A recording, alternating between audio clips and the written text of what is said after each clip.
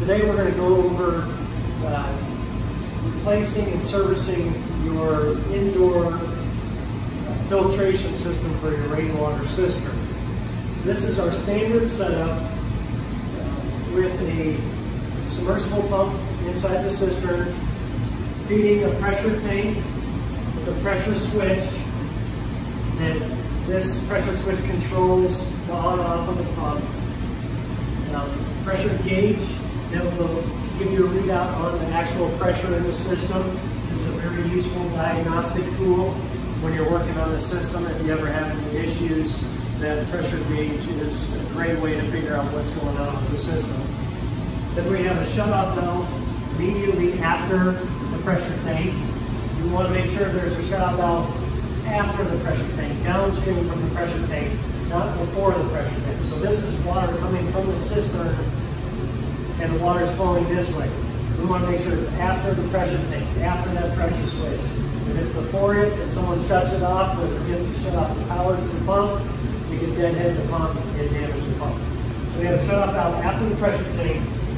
Then we have water feeding a two-stage sediment reduction filtration system. The first stage has our 30 micron outer shell, 5 micron inner core melt blown poly filter. It's a 20" by 4.5". And then the second stage going this way, the flow going this way, is a 5 micron carbon block filter. This is impregnated with activated carbon, which will neutralize taste and odor in the water, as well as reduce the sediment level to a 5 micron reduction. Then the final stage, we have our filter wrench for changing the filters. Then we have a UV sterilization system. This is the Viqua E4 unit. It's tied to the ballast, which gives us a readout on how many days the UV lamp has until it needs to be changed again. This is the control panel for the UV system. This will alarm if something happens with the UV lamp, needs to be switched out, countdown clock goes to 0, etc. And then we have, after the UV, we have another shutoff valve. So to service the system, the first thing we're going to do is remove power from the UV. You can unplug it right there at the ballast, power that down, allow this a chance to cool.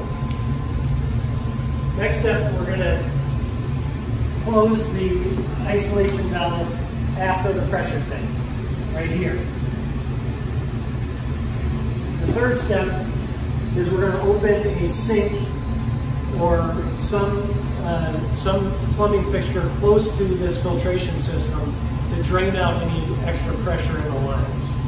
And we've already done this. We opened up a sink in the adjacent room, drained out all the pressure.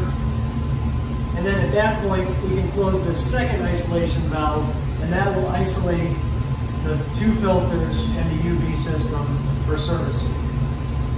In order to change out the filter, we're going to use the filter wrench. We're going to turn it to the left to loosen the filter housing, to the right to tighten the filter housing. Now these two filters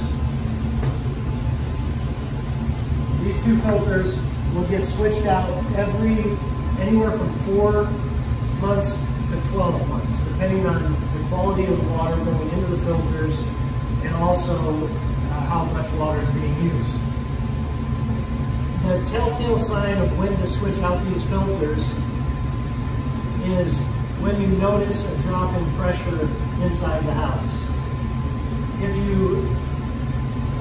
If you notice a drop in pressure, you're taking a shower and you think, wow, this feels like there's just not enough pressure here anymore, that's the time to switch out the filters. That just means that this filter material has slowly been getting clogged up, and as it gets more and more clogged, it will restrict flow, which will also reduce the pressure in the system. So that's the best way to determine when to switch it out. If you want to just keep a routine schedule, then it's best to switch these out every 6 months, and the lamp every year. So you'll remove the old filter, put the new filter in, and then before you put the filter housing back on this the mounting rack, you want to make sure that this O-ring is intact, and just do a quick inspection to make sure that it doesn't have any dings or cuts, or that it wasn't cinched anywhere. And it doesn't hurt to use a little silicone lubricant to re-lubricate this O-ring and grease it a little bit before replacing it into the housing. When you replace these, if you're doing a 6-month schedule on the filters, it's a good idea to, at the same time, service the UV system.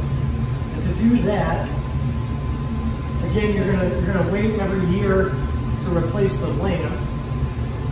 But every 6 months, it's a good idea to service the port sleeve of the UV system.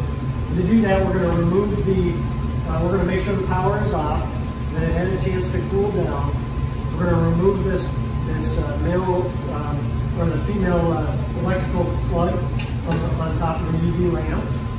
We're going to unthread the lamp from the system. And the lamp just lifts up.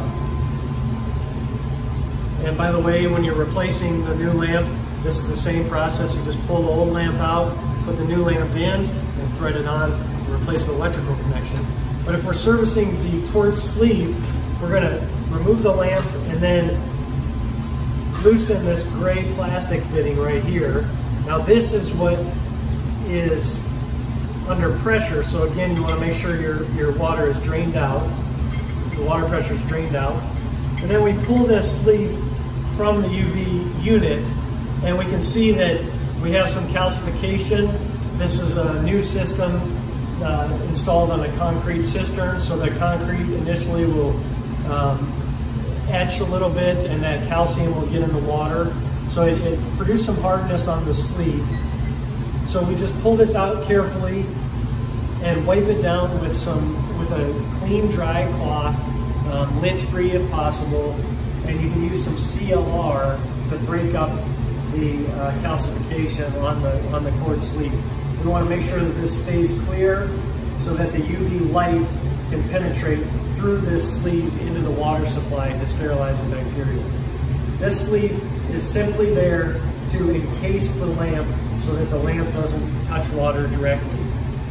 So we would wipe that down with some CLR, make sure that O-ring is intact, push that back in the UV chamber, and then use this gray connector to thread down and hand tighten to create a watertight seal. Then replace the lamp inside the UV unit. You don't want to touch the lamp. There's a plastic piece on the bottom, you can touch that. The plastic piece on top, you can touch that. We're going to insert that lamp carefully back into the cord sleeve, back into the UV chamber. Again, hand tighten it, and then line up the prongs on this so that it will accept this electrical plug.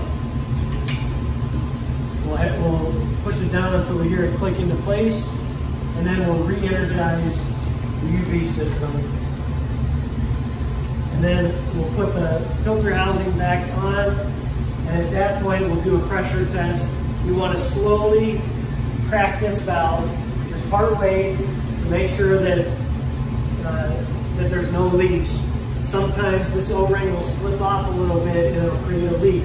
But if you slowly crack that valve after you replace the filter housing, you'll just watch to make sure it doesn't start leaking around the filter housing. If it does, we'll close that, drain off the pressure, and take this filter housing off, look at the O-ring, and replace it. Then the last step, after you crack that valve, is you'll push these air release valves on top, these red air release valves. This will just allow air to escape as you're repressurizing the system. And at that point, you can open this main valve and open a nearby sink to allow any excess air to escape in the system. And do one more leak check, and you're good to go. Thanks for watching.